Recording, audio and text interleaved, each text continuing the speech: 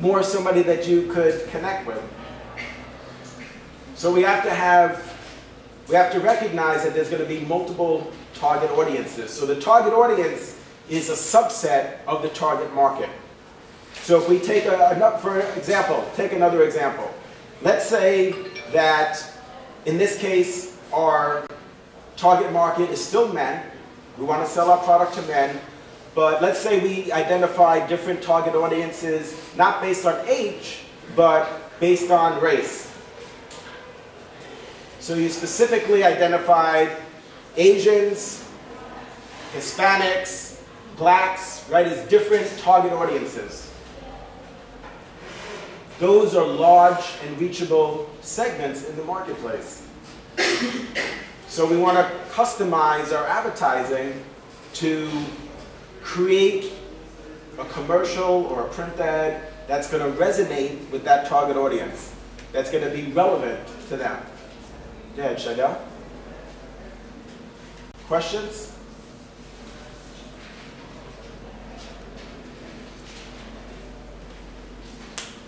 We said there's 3 levels in a brand hierarchy: corporate brand, master brand, sub-brand.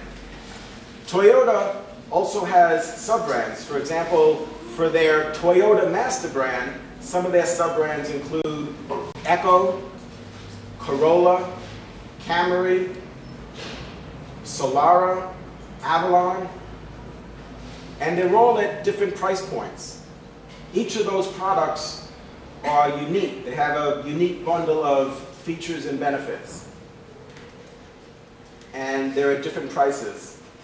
So you can be at multiple price points. That's not the mistake that Mercedes made. It's okay to be at multiple price points. It's okay to be, for Toyota, between $17,000 to almost about $40,000. But what Mercedes did was they wanted to be from $30,000 to $130,000. The brand can't stretch that far. Now you can, of course, they've sold a lot of cars at $30,000. Why is that? Based on what we literally just discussed in the last 10 minutes. Why were they able to sell a lot of cars at $30,000 that were branded Mercedes? Go ahead, Constantine. Because everybody wants to have a Mercedes, and they figured if it's cheap, you can always get one. So more people realize that they're on a high quality car for the whole time. And so in marketing lingo, we would say it's a good value. How could you go wrong? A Mercedes-Benz for $30,000. Remember, we said that value is a function of price, quality, and benefits. Well, here you have a Mercedes-Benz where the perception is that it's a high quality, it has a lot of features and benefits, and now you can get it for $30,000. It's a good value. The brand name is only one of several branding elements. There's other branding elements. For example, the logo is a branding element. The symbol is a branding element. The tagline is a branding element.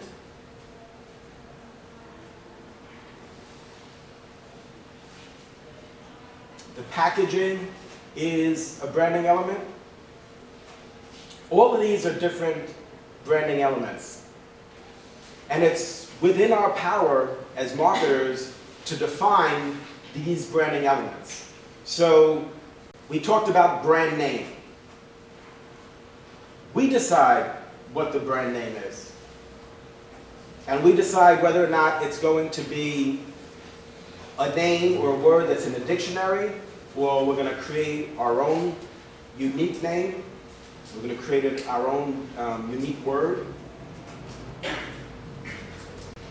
We decide what the logo is going to look like.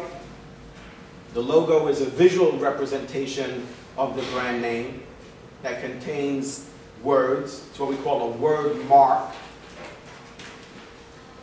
Whereas the symbol is a visual representation of the brand, but contains no words.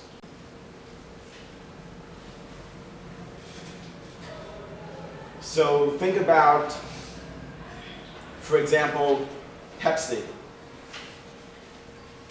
We all know what their logo looks like. It contains the brand name, but the symbol, which is that round yin-yang type graphic, contains no words. What's compelling about having a symbol is that without words, you could represent your brand literally everywhere in the world. So we can't be so presumptuous to think that everybody could read the Latin alphabet, that people could read the words Pepsi on the packaging. But that symbol, in over 100 countries around the world, people know that that stands for Pepsi. We need to keep in mind certain criteria in creating these branding elements. And there's 4 key criteria that we're going to talk about today. 4 key branding criteria. So when we're creating these branding elements, there's these criteria that we should adhere to. The first of which is memorable.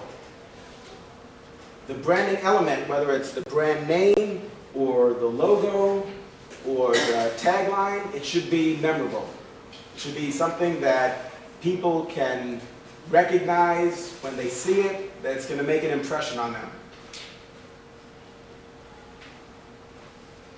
Another criteria is that it's adaptable.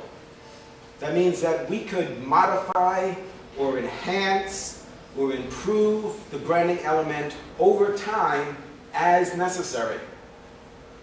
Ideally, when we think about adaptable, we're thinking about a gradual change. So think about, for example, Betty Crocker, which is the personality symbol for that brand. If you go to their website, you could see a picture of Betty Crocker through the decades. And her hairstyle was different in the 50s than it is today. And the shades of makeup that she used in the 50s is different than it is today. It's hard to believe that it's the same person, Betty. But it's been adapted over time.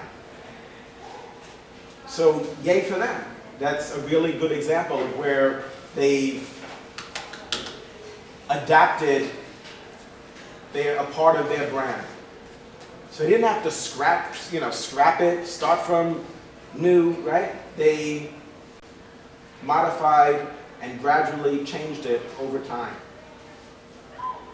The branding elements have got to be transferable, which means that it's got to be able to transcend geographic boundaries. It's got to transcend cultural boundaries. So it can't be something that in one market is considered to be acceptable and in another market is offensive. So for example, the Pepsi symbol. Anywhere around the world, people accept that symbol. But take, for example, when they first introduced Pepsi into the Chinese market. And they used a group of Chinese characters to communicate the brand name.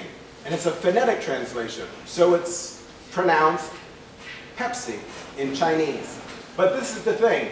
The symbols, they're not letters. So whether it's traditional characters or simplified Chinese characters, they're not letters. They're actually representations of an idea. It's a phrase. It's a concept, each character. So although the phonetic translation was Pepsi, the literal translation was, "We bring your ancestors back from the dead." Now, I think that's very compelling as a brand promise for an energy drink in the US.